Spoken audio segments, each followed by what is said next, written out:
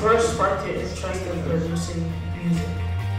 84% of people who are medical school graduates have one thing in common: a music education background. Wow.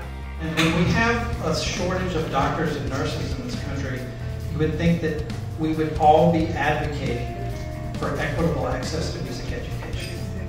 There shouldn't be education without music. I've benefited from having an incredible mentor who was my music educator. I would not be here without grants, without recognition and partnerships and amazing people to help support these kids.